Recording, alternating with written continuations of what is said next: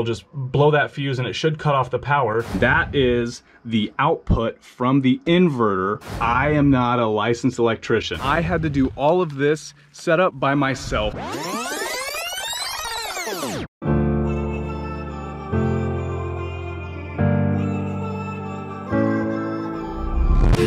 What's up everyone, Wild Schneider Outdoors, and welcome back to another scorcher of a day on the homestead. And I figured, what better day than on the sunniest, hottest day we've had in a long time than to show you guys our solar setup for our off-grid shop. Now, the most popular video on my channel right now by far is the wiring diagram and the run through that we did on our off-grid camper trailer that we built. So I figured we've got a shop, we're running it off grid, might as well run you through how that works, how to wire it, so that way it can give you an idea if you want to do something like this in the future for your own build. Why not have something to go off of? So let's go check it out. All right, this is the shop right here. It's not very big. We're going to be building a bigger shop later on, but this is it. Just kind of like a shed, one of those pre-built sheds that you can buy, plopped it on the property. But as you can see, it is right here, and our trailer is way up there on the top. So obviously running power from here to there or vice versa is just not possible. So we came up with a solution. We were like, hey, you know what? We've already done an off-grid build before. Why not just throw some panels on top, run everything inside, have the inverter and all that fun stuff in there, and then we can run what we needed inside of there and we wouldn't have to worry about tying into power anyways. And that's kind of how this whole off-grid setup for not only this, but also for our future house, and then for the shop that's gonna go up there, and then the cabin that's going across the creek.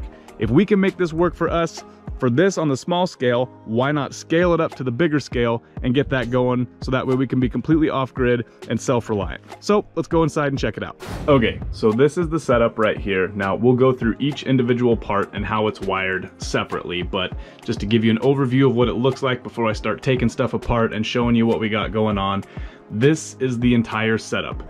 There's really not a lot to it. You got your battery here. This is a grow watt inverter charger. We've got our AC panel, our PV cutoff switch, and then the wires that go up to the panels. So we'll go piece by piece, part by part. I'll run you through how we did it, and then we'll follow from the AC panel out to what we actually wired in. Okay, starting with the panels. Now, this is not all that's powering this. We've got 8 of these currently up on the roof, but these are Renogy's 100 watt monocrystalline panels, right? And they are capable, or they're rated for 100 watts, right? Now granted, depending upon the sun, how much you're getting, if it's cloudy, whatnot, you can get less. Sometimes you can get more, but that's their rated power is 100 watts. Now we have 8 of these up top wired in 2 separate series. So see back here, you've got your female and male MC4 connectors, and they do have a little protection here, but I do recommend putting inline fuses in. But what we did is we took 4 of these and wired them in series, meaning positive to negative, and so on and so forth. And then we have 2 series of 4, which means that a series of 4 wired together in parallel. So that way we've got 2 parallel strings of 4 in series. And then for parallel, you take positive to positive, negative to negative. We've got all of that come together, so that way when it comes into the shed itself, it only comes in on these 2 cables right here. So we don't have to worry about running a bunch of different cables in. They just come in on 1 positive and 1 negative. Now these are the panels up here that we have on the roof. Now, I understand panels can be expensive, but honestly, Renogy has fairly affordable panels, and I'm talking about $1 a watt, depending upon if they're running a sale or not. I got mine on sale, so I paid about $85 per panel. We have 8 of them on the roof, and I have 2 of them that I haven't set up yet because I'm not sure if I want to put them on this because I'm getting plenty of power out of the 8 up there. So we've got 2 more just sitting around. Maybe we'll find something else to do with those, but that's the panels. Moving on down. Okay, so from the panels, they come through the side. We have a little umbilical that puts them through the side, so that way we don't get any water in here. But I ran them inside, and I ran them to this DC circuit breaker here. Now, this will help in a couple ways. One, this allows me to shut off the power coming from the panels when the sun's out. So if I have to do any work whatsoever, I can come in and turn this off. But additionally, even though I do have them fused up on the panels themselves in line, so that way if there's any over voltage or a short, it'll just blow that fuse and it should cut off the power. If there is a short that makes it down into these wires, this will trip before it ever makes it to my inverter. Now, always protect anything electronic, because one fault in one area can turn into one fault in many areas and be very, very expensive. So this is just a switch I purchased on Amazon, and then a little housing here, and that brings the power in from the panels into the switch, and then I have it wired so it comes out and then comes all the way over here and into the inverter. All right, so from the panels, everything comes into this Grow Watt inverter charger. Now, this is a really nifty little machine. A lot of times when you see solar builds, you see people that have a solar charge controller, right? Either MPPT or PWM, depending upon their usage. And then from there, they'll kick out that power to their batteries. And then from their batteries, everything will be wired into an inverter or a DC fuse box or whatever it may be. Right? Well, with this is an everything all in one. So this is my charge controller, this is my inverter, this is my AC to DC converter, right? I can pump power into this thing and have it go to the batteries. And looking at the sticker over here, right, it's gonna be really hard for you to see, but I'll just give you some of the specifics. This is the Grow Watt SPF 3000 TL LVM 24P. Lots of letters, lots of numbers, right? What does that mean? This is their 3000 watt output, 6000 max for a moment, 24 volt inverter. So it uses a 24 volt system. So my battery is a 24 volt and everything in here comes in 24 volt, and then it spits out 120 volt AC current. Now the max PV on this, so the maximum solar that you can put through here, is 145 volts. Right? And the MPP will dumb that down to 30 to 115 volts DC current. So if you don't know anything about solar, that's a lot of power, right? You would have to spend a lot of money for a decent MPPT charge controller to spit that kind of power out, where this thing is everything all in one.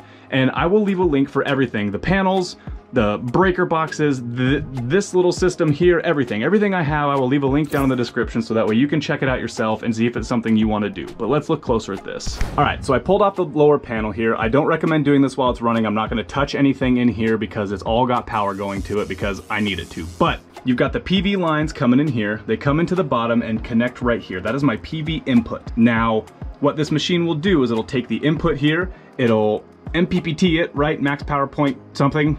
I'll have to look it up, but MPPT takes it and then it will spit it out. If you see back there, those two big lugs with these large cables, those are my battery cables. And it'll spit that out and it goes into here, and you can see this yellow cable here. This connects up into the little CAN or the RS485 port, and that is the battery management system. So I didn't have to set anything in here as far as voltages goes. This thing talks to my battery and my battery tells it, hey, this is what I need, this is how I want to be set up, this is how you should run me, and they just communicate back and forth and do their own thing. So that's the battery. If I wanted to run anything DC, now this is mostly for inverting. If I wanted anything DC, what I would have to do is I would tap into the negative and the positive on my battery, because I've got separate lugs over here, right? So I can tap into those, run it to a DC fuse box, and then off that DC fuse box, I could run, you know, any 12 volt after I step it down, and then run it off a 12 volt DC fuse box. Then I can run 12 volt appliances. But for in here, I didn't need that, so I left everything as AC. Moving over here, we have this Grow Watt. Now this is called a Wi-Fi dongle. I didn't name it that, that's just what it is called.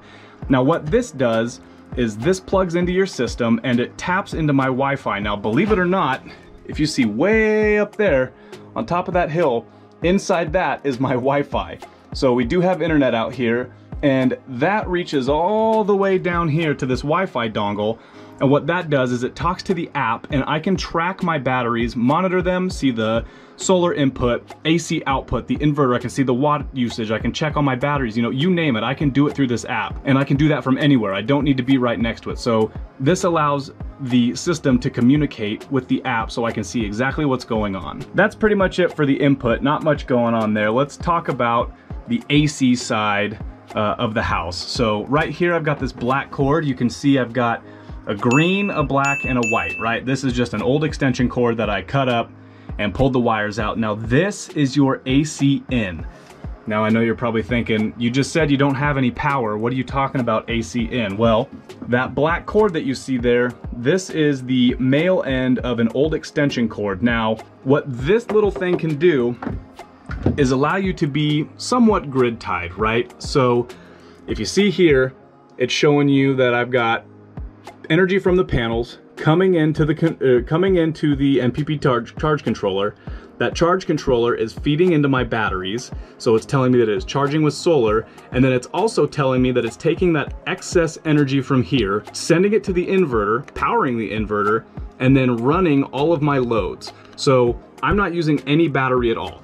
Everything in here right now is running off of solar because there's enough energy coming in from that big ball of gas in the sky, and it's giving me enough energy to run not only all of my loads, but also top off my battery. So that's pretty awesome. But anyways, when that doesn't have any energy, or if the battery gets too low, because I don't have the grid, what I can do is I can come down, fire up a generator, and plug this in, and it'll charge at 30 amps.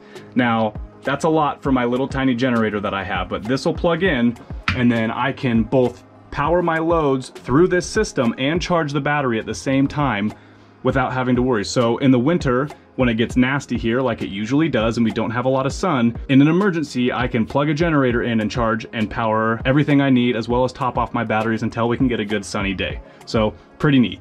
Okay, final part from the inverter itself. Back there you see this Romex cable coming through. It's got your ground, your hot, and your neutral, right?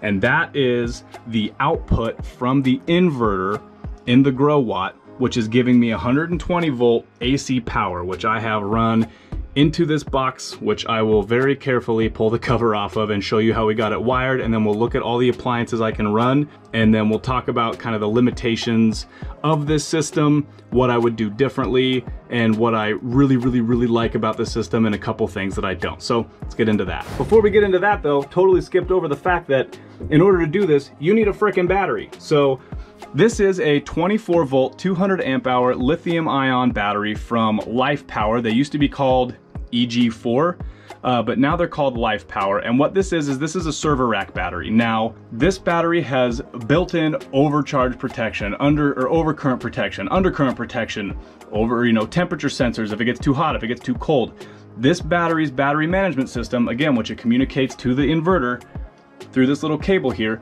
tells it everything it needs to know. And an additional safety feature here is it's got its own built-in circuit breaker, right? And I believe it's called a resistance capacitor, whatever you want to call it. When you first connect it, it doesn't give a surge of power. There's a little capacitor in here that stops it from doing that, but then you've got these on-off switches here, which can control the main power and shut all the power out going to these lugs here. And yeah, I mean, so far it's been a great battery. It's got a state of charge light here, which gives you 25% increments. You can see here it's blinking, which means it's charging. Gives you faults, which again, through my Wi-Fi dongle, I can see any faults I have going on, and then the green light obviously tells you that it's running. But yeah, that's really all there is to it. It's just a lithium iron battery, weighs about 100 pounds. Super heavy duty, got all the protections built in, so you don't have to worry about this getting damaged or your inverter getting damaged when it comes to charging and discharging. Okay, before we get too far into this, I just want you to know, I am not a licensed electrician. All of the stuff I have done has been through research and calling friends that either know something about electricity, as in they are a licensed electrician, or just Googling it and trial and error. But this is what we have for our AC system. So this yellow line here that comes in, you see it branched up through the top, that is our hot. So I've got a ground, a neutral, and then my hot line. Those are the three lines coming off of the inverter back there. Now in here you'll see I've got my two hot lugs there, and I have a little piece of wire connecting the two, and I've bridged that gap. Why? Because I have one source of power coming from here, and this has two hot legs. Now I didn't know how to charge the other side without getting double breakers, and I didn't want to do that, so I just pigtailed them together, and ultimately it worked. Additionally, what I've done is I have bonded the neutral and the ground, because there is no true ground here. This isn't an actual sub panel that you would see, say, up there where my power comes out of the pole. right? I don't have a true ground. So to get this to work, I had to wire it with the neutral bonded to the ground. Now, if you're an electrician out there and this is something totally wrong and I'm gonna end up killing myself, please, for the love of all things holy, leave a comment down below and let me know. But for me, this is the only way I could get the system to work. Okay, so from that hot bar, I have two 20 amps and two 15 amp breakers. Now that's a little bit of overkill, but right now I've only got one 15 hooked up here, one 15 hooked up here, and a 20 hooked up here.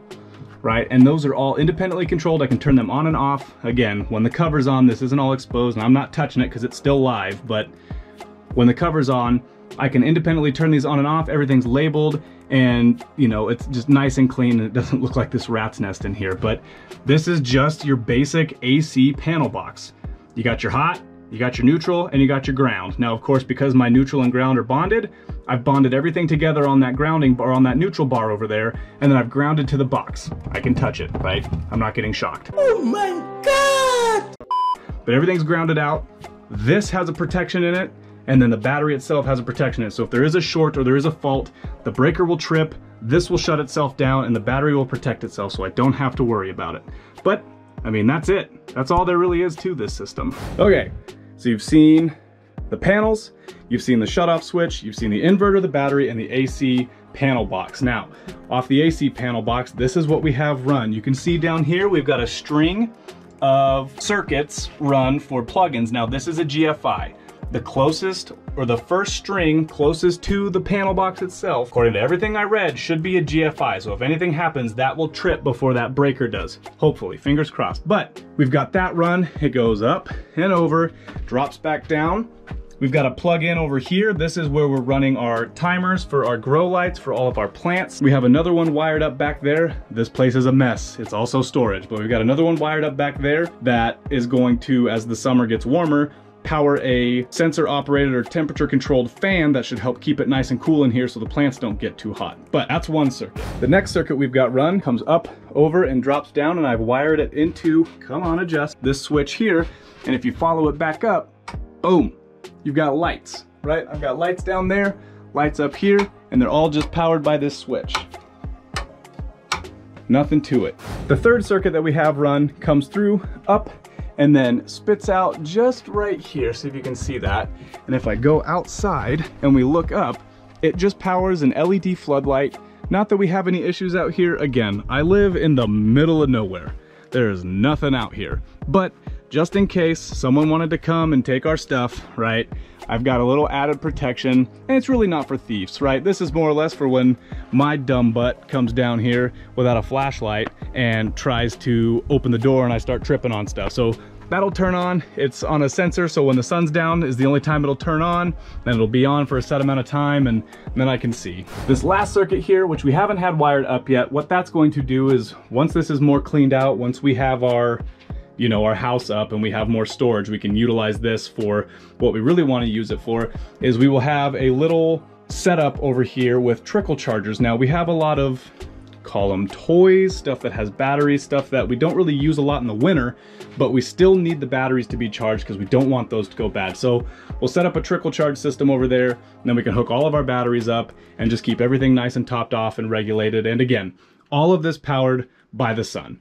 Not plugging into anything unless it's an emergency and I need to plug into generator power to top the batteries off, but other than that, completely 100% off-grid. All right, folks, like I said, I am not a licensed electrician. I had to do all of this set up by myself through research that I did on my own time and a lot of trial and error. This did not work the first time I put it together, but through trial and error, we were able to get it going. It works now, and this is a system that works for me. Now, there are tons of options out there for you to choose as far as batteries, inverters, solar panels, you name it. There are so many options out there. This is just what works for me. So if you have any questions, leave them down in the comments below. I will do my best to answer them in the best way that I can. You know, I had to learn a lot through watching other people, so if this helps you in any way, awesome. If you aren't subscribed, consider hitting that subscribe button. This is one video out of many in our off-grid homestead build series. So hit that subscribe button and turn on that bell notification so that way you get notified every Friday when we put out a video, so that way you don't miss any of our content. I appreciate you hanging around. Check out the link in the descriptions for all of the products that I've talked about in today's video. And of course, as always, stay wild.